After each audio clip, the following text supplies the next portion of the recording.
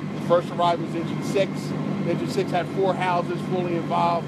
At that time, at 03:35, a second alarm was called for.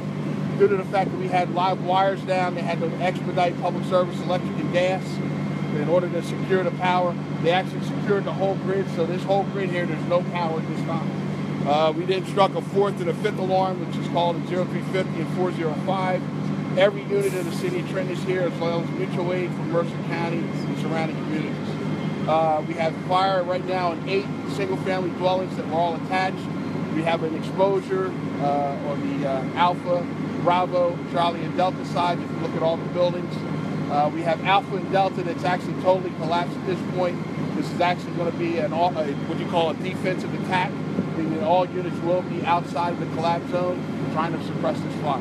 That's where we're at this point. What about injuries? Excuse me? Injuries? I do not have those numbers at this point. I know there were some people transported to the hospital, but I do not have those numbers for you at this time. And what about the winds? How are they affecting your fight? The wind really wasn't an issue. The biggest problem we had, as I stated before, were the wires that were hampering the firefighting efforts. And because of safety, public service, electric, and gas responded here. They actually shut off the whole grid so that our firefighters can operate safely, so we can mitigate this incident. Were the wires down due to the fire or due to the wind? That I don't know. The only thing I know is they came down. Can you mention the cars were on fire? Do you know how many cars? I don't have that information at this point in time. So did they cause any fire? Like, were they adding to the fire? Again, I don't know that. The only thing I know is that the wires came down. And that prevented you guys from an early attack? Yes, ma'am. Yes, ma'am. Can you explain that? Yeah, what happened is, as the companies were actually stretching lines, as you know, electricity and water don't mix. So because of that, from a safety perspective, we had to pull our firefighters back until public service, electric, and gas got here to make sure the scene was safe.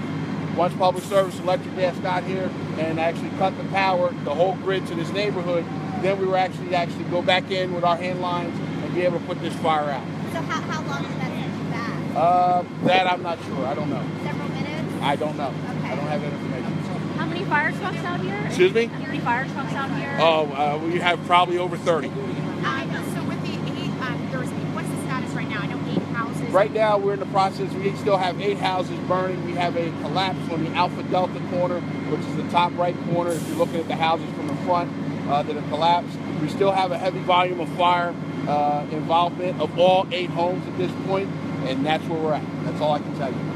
Any of the homes salvageable, or are they all? Again, we're still having firefighting operations. We haven't made that assessment yet. Is there threats to further houses of invading? As of this point, we actually have hand lines protecting the houses on Olden Avenue.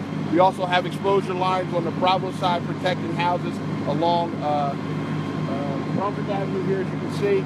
We also have the hose lines in the front of the fire building that are protecting the houses on the Alpha side across the street. And we have a couple companies on the Delta side as well protecting those homes. How many evacuations? I don't know at this point. But were people evacuated? People were evacuated, but I don't have a total number. How many blocks are without power? Again, I don't know. I just was told that the grid is shut down. That's all I know. Okay. And were there buses brought in for those people who were evacuated? Again, I do not have that information. And what's your name? Leonard Carmichael Jr. LeoNardCarmichael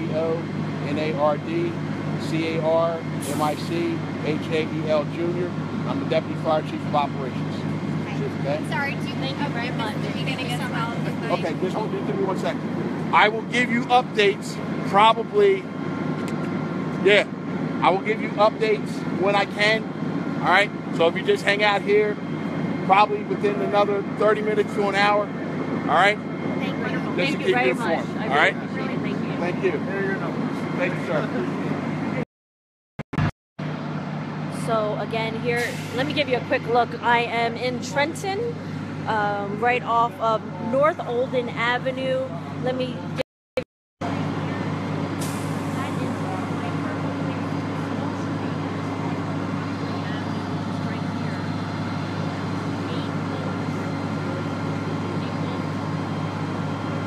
by fire, and the power to this entire area is out.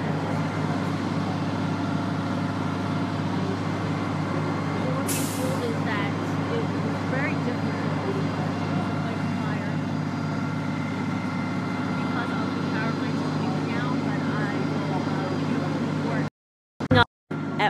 live on CBS Philly. So I'll see you then.